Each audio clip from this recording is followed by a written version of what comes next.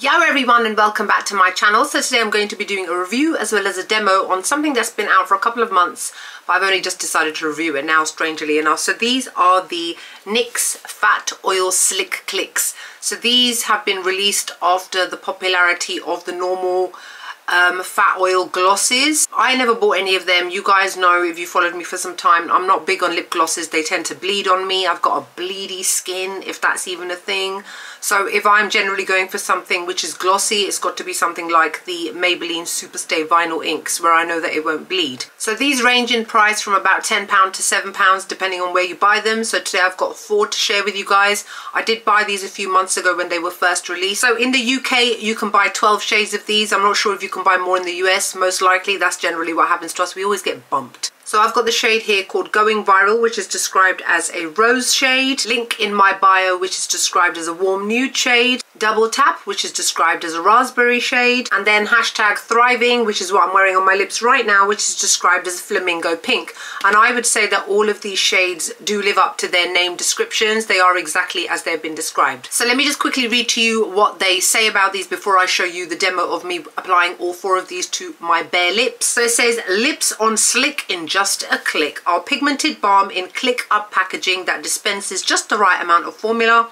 All you gotta do is click it to slick it. A fat boost of fat care for your lips with this vegan formula powered with avocado, cloudberry and raspberry oils. This lightweight, buildable, balmy formula provides 12-hour hydration for all day, ultra comfortable wear and care. Slick, so addicting, you want to keep clicking. Now in 12 shades to click from light as air pigments for a flush of colour with a non-sticky high shine finish. Perfect for everyday wear. So that's how they have described it on their website. This is what they believe, and that is how they are marketing it to me and you. I'm going to stop now and let you guys see all the lip swatches. Bear in mind that I have got darkish lips. My top lip is dark purple, my bottom lip is more pinky purple, and how it shows up will always be dependent on your natural lip colour, not your skin colour.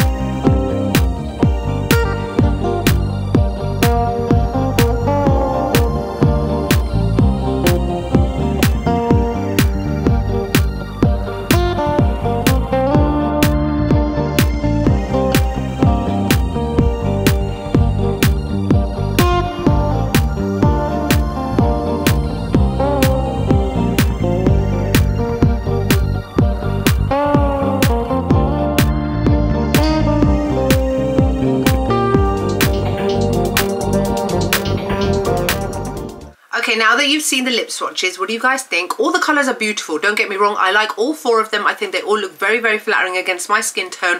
However, I really don't like these. I'm so disappointed. Like, I knew that having something which has got a lip balm kind of texture was always going to be a bit funny with me. I didn't realise how badly I would dislike these. I can actually only wear these with matte liquid lipsticks as like a little bit of a topper, but on their own it's a no-no for me. First off, let's start off with applying however much you want so that it builds up the colour, because these are not fully pigmented. They're basically strongly pigmented lip balms. I don't know if you guys can see, because I can see in the mirror. Can you see it's collected? Ew, look, it's collected all on the inside of my lips. That's disgusting. I'm gonna have to wipe it off because it looks like I've got issues with my skin. That's what happens to me during Ramadan when I've not had anything to drink for like 19 hours or something, and all that white stuff kind of collects around the sides of your mouth. It's disgusting. That's a negative already for me, and that's what happens when you use too much of this product. Now bear in mind, you can build up the colour, but that is what is more likely to happen. Now it says that it is a pigmented balm in a click up packaging. So let's start off with that firstly. So you click, click, click. It very slowly comes out, which is handy, but unfortunately once you've clicked out you can't click back in. You can only bring out as much as you think you will use, meaning you'll have to keep clicking, because the problem with this is that if you were to think about a normal lipstick, now I just happen to have a Too Faced Ladybird one here. Nobody uses the lipstick like that.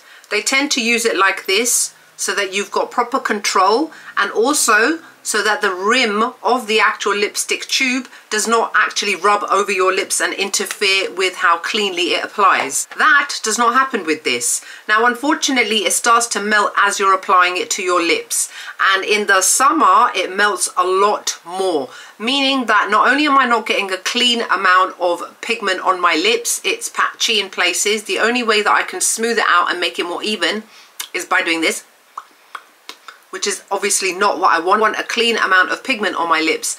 And then what happens is, as it's melting, as I'm going around my lips, the actual tube line is leaving a line around my lips, so I'm having to go back over it again, and I'm having to remove more.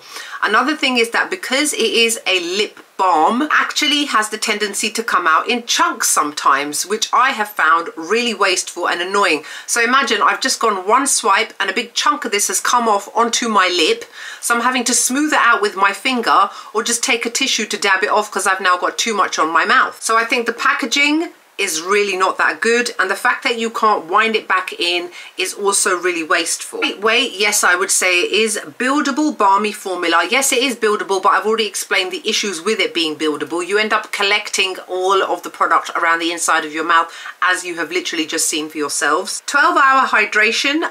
It don't even last 2 hours, 2 to 3 hours max, and that's only if you haven't eaten anything or drunk anything at all. So the likelihood of getting 12-hour hydration from that one time you put it on is never gonna happen. All day comfortable wear, it don't last all day, it comes off so easily. Like, literally all I have to do is take a tissue and blot it on my mouth and it will come off. Let's see what else they say. 12 shades, okay. Light as air pigments for a flush of color. Yes, it is a flush of color. Like I've said, it is basically a very strongly pigmented lip balm. It is not a lipstick. With a non-sticky, yeah, it's not sticky at all. High shine finish. Yes, it is high shine.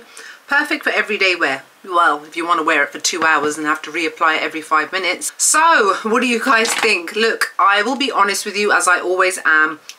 I don't think that these are great. I'm sure many people do like these, but I prefer my lipsticks to have a little bit more longevity, to be cleaner in terms of application, not wasteful, and to have a little bit more stick to them in terms of how long that they are going to remain on my lips.